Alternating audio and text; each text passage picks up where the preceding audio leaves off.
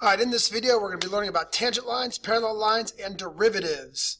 So this is another type of problem that could be best solved with derivatives. Let's take a look at it. So this kind of question often pops up when you're working with derivatives and tangent lines. You are given a function f of x, and you're also given an equation of a line. And the question is asking you to find the equation of a line that is tangent to the function and parallel to the given line. So let me just draw you kind of a quick picture of this. You can, oh, that's a really unstraight line there. All right, so let me just draw you a quick picture of this. So we have a graph here, and maybe we have a function like this, and maybe we have a line like this. Okay, so we were given a function, that's the green, and we are given a line, that's yellow. And we are asked to find the equation of a line that is tangent to our function and also parallel to the line. And you can actually kind of envision it, right? So here it comes right here. There it is. Just barely touches our function, hence being tangent. And that pink line is perfectly parallel to the yellow line. So that's the goal. So the problem is that we're given this green function. We're given a yellow line, and we're trying to find the equation of a line that is tangent and parallel. And that's pretty hard to do, I'm not going to lie. So to answer this question, it does take a few steps and a little bit of understanding. First, you need to know parallel lines have the same slope. That is something you should have known all the way back from algebra. So your line must have the same slope as the line that's given to you.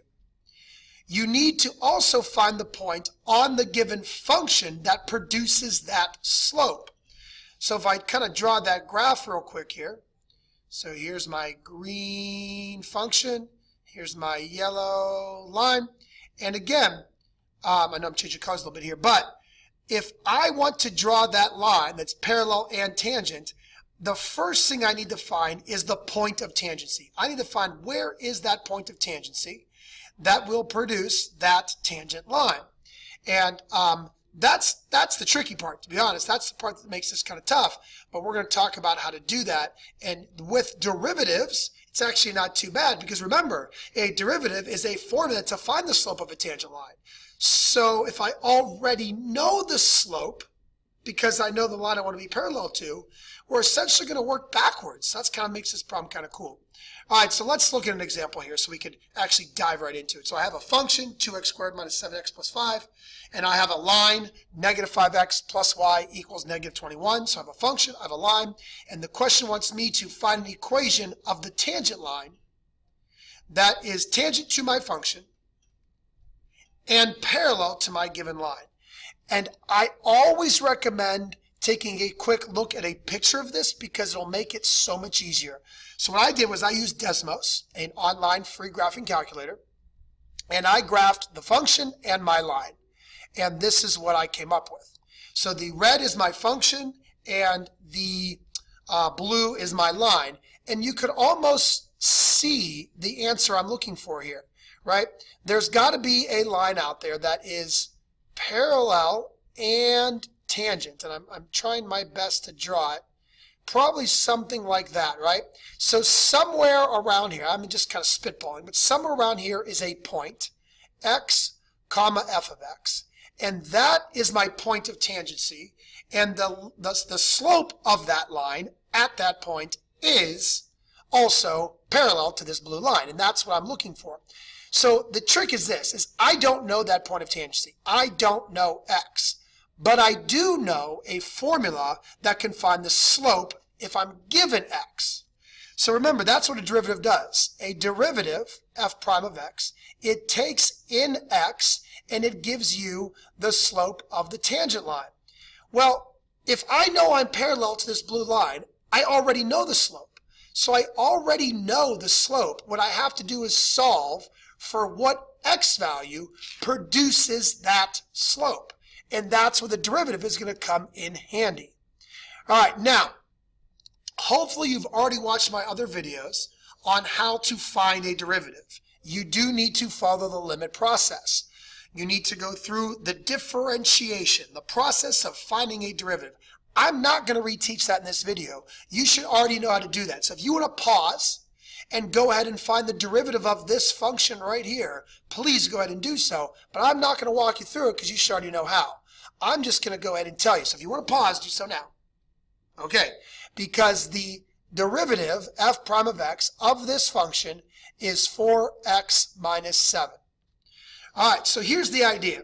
I know a formula to help me find the slope, but I also want to be parallel to this line. Well, if I'm parallel to that line, then I have the same slope as that line. So let me find the slope of this line. Now, to find the slope of a line, I need to put it into slope-intercept form where the y is by itself. So I'm quickly going to add the 5x over, so I get 5x minus 21. Being in this form where the y is by itself easily lets me see that the slope is 5. So here's the deal. I know the slope of my line is 5. I want to create a line that has that same slope, but I need to figure out what x value would be my point of tangency. So here's what I'm going to do. If I were to plug 5, if I knew the point of tangency, I would plug it into my derivative and I should get 5, but I don't know the point of tangency. So here's what I'm going to do. I'm going to take my derivative, I'm going to set it equal to 5, because what's a derivative equal? The slope of a tangent line. Well, I already know the slope of the tangent line is 5. So now all I have to do is solve, and it doesn't take a whole lot of work to solve this. In fact, it's actually really easy. And what I just did was I solved for the x. This is the x value of my point of tangency. So the x value is 3. Now, what's the y value? Well, how do you find the y? Well, that's what a function for, right? Derivatives find slope, functions find y. So to find the y coordinate, I'm going to go ahead and plug 3 into my original function. So that's going to be 2 times 9, 3 squared is 9, minus 21, 7 times 3 is 21, plus 5. And hopefully you guys can, you need to use a calculator, don't be embarrassed, but that's going to be 18 minus 21 plus 5, and you get 2. So that means my point of tangency is 3, 2. And in fact, if we go back to that picture, I'm not going to lie, I spitballed it pretty darn close to 3, 2. Sorry, it's hard to see that yellow on top of the white. So that is the point of tangency. So I'm almost done. Now I need to find the equation of the tangent line. Well, now that I know the point of tangency, and I already know the slope, all I got to do is put it into my proper form, y minus the y, which is 2, equals 5, my slope, times x minus 3.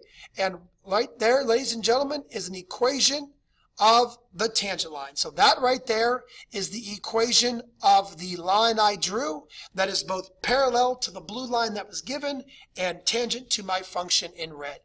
Pretty nice process. A little tricky, involves a little bit of thought process, but it's not too hard. All right, let's do one more. All right, one more. Another function, 3 over x minus 2. Another line, 3x plus 4y equals 8. And I'm asked the question, find the equation of a line that is tangent to the given function and also parallel to the given line. Oh boy, this might be a little bit tricky here because it's a harder function, but we'll see. We'll try it out. Same process.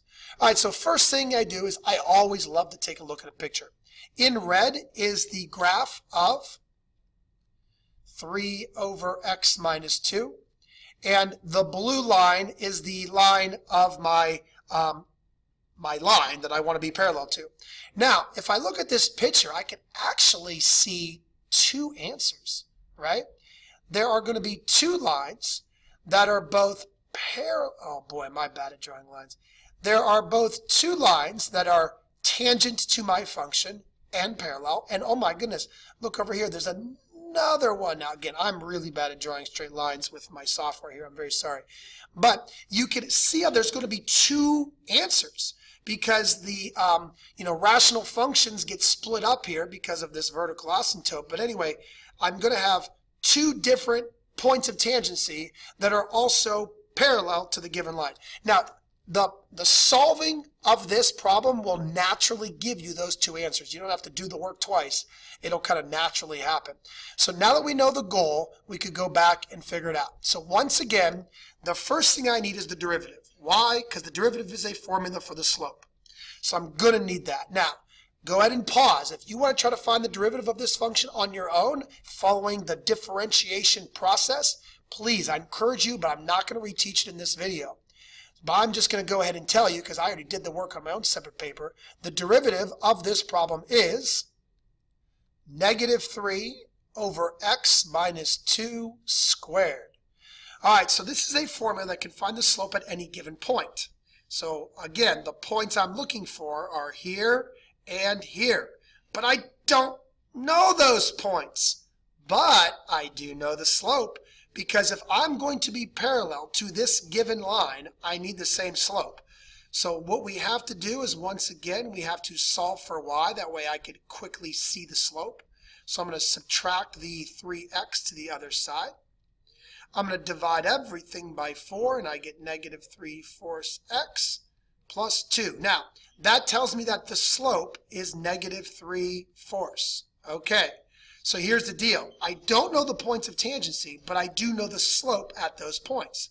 So I'm going to take my derivative, and I'm going to set it equal to my slope, and I'm just going to solve for x. Now, I already know there's going to be two answers, and the solving process will reveal those two answers. All right, first thing I'm going to do is I'm going to cross multiply. That's going to give me -12 on the left and -3 times x minus 2 squared on the right. So now I'm going to go ahead and square that out. X minus 2 squared is x squared minus 4x plus 4. I'm going to go ahead and distribute my -3, so I get -3x squared plus 12x minus 12. Now, I'm obviously going to have a quadratic here because I see a square, and it's always easier to solve quadratics if they're positive. So I'm going to move everything to the left-hand side.